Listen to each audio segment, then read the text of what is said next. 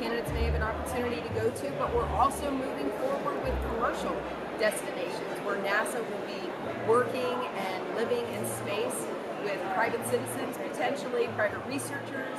We have the new program kicked off last week. This week we made awards to 3 companies who will be building commercial destinations.